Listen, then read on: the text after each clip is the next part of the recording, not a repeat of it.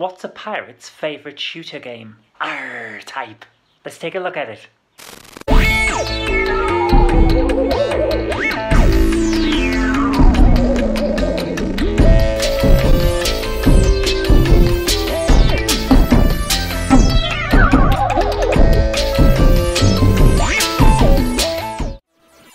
There are shoot-em-ups, and then there's R-Type. It was a hard game back when I was growing up, and the sequels it has spawned over the years have not diminished that difficulty level. They are all challenging games, they don't give you an easy ride at all, which makes them a lot of fun to play. R-Type Final was supposed to be the final game in the series, hence the name. As it turned out, it wasn't the last one because a PSP game, R-Type Tactics, came out in 2007, and there's now an R-Type Final 2 Kickstarter, so that puts an end to that, I suppose. It also means now is the perfect time to take another look at and review R-Type Final on the PlayStation 2. This one is one of those good old 2.5D games, retaining the original visual style of the first R-Type by presenting the game in a mostly horizontal scrolling manner, but using 3D graphics to give the game a more updated feel. It works really well, and I'm very impressed by the visual style of the game. When I first played it, I was blown away by how pretty it all looks. It's a delight to watch as well as to play. When playing, you've got fluid controls that don't seem to lag at all, which is very important in a fast-paced game like this. Given the setup I use to capture the footage for these reviews, I'm always worried that there will be some degree of lag, because the signal from the console is going through a video capture system before being displayed on my computer screen. But if there's any visual lag going on in this game, I'm not seeing it. In R-Type Final, I press a button and it responds instantly. It's great. Unfortunately, that means the problem with how I'm doing in this game is down to me.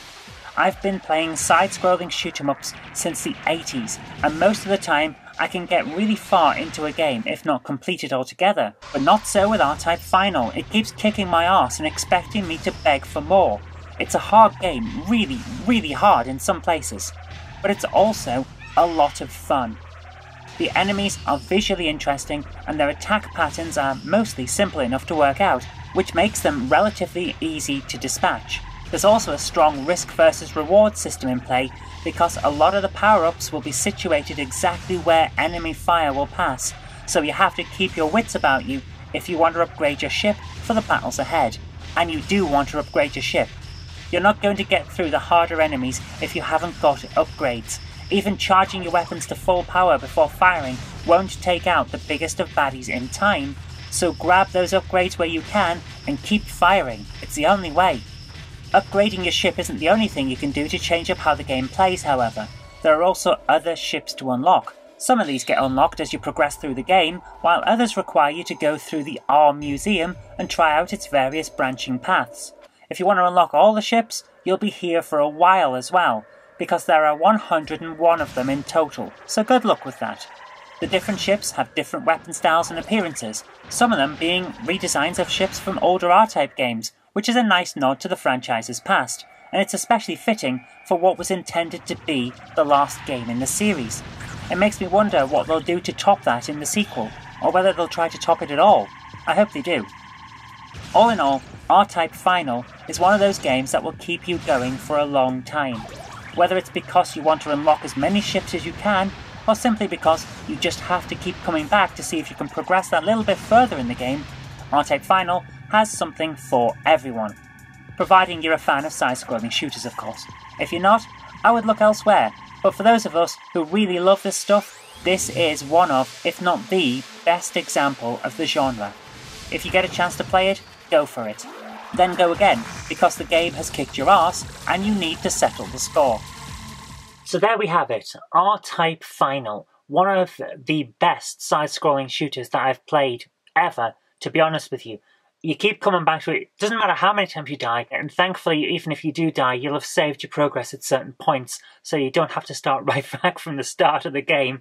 So it will be one of those that you come back to, even if you die, which is great because you will want to. It's a fantastic game. I can't recommend it highly enough. If you get a chance to play this game, do it. Whether you're playing on the DualShock 2 controller or you've got an arcade stick or whatever, it's perfect the way it is.